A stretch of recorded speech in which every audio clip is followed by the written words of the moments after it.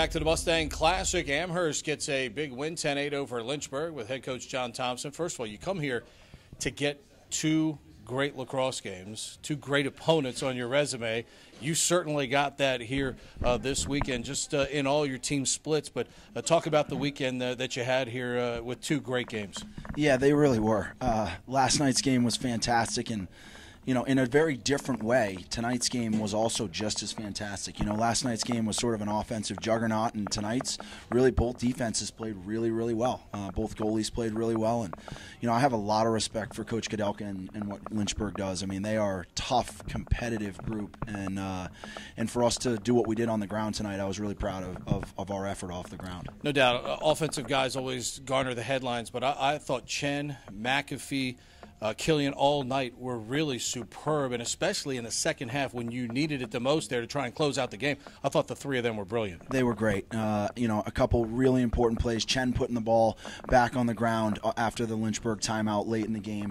Matt Killian just really doing everything for us up and down the field and up and down the field. And Jimmy on some high wings once they went to their circle open offense. We were forced to slide adjacent and really had to slow our slides down. And, we got some really good on-ball defense from Jimmy as well, so it was fun. Obviously, Chris played well last night, had 4 goals. Defense kind of tries to take him away maybe here tonight. Early, you guys really seemed to get a lot of great looks inside. Evan was superb inside for a couple of quick goals.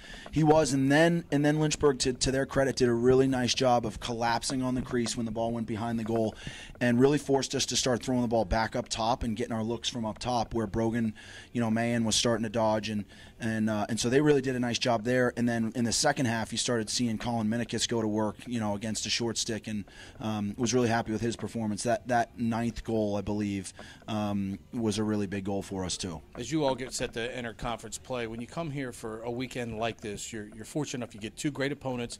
You only have to make 1 trip to do it. But what does a weekend like this do now? Set you up in terms of where you are heading into conference play?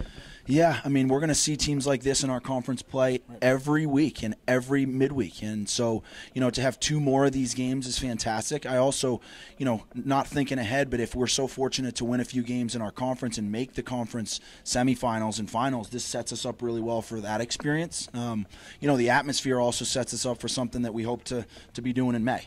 We got a long way to go and a lot of really good teams to compete against before then, though. All right, appreciate the visit. Best of luck Wednesday against Endicott. Thank you very, very much. It was a pleasure being here. Jon Thomspon joining us here at the Mustang Classic.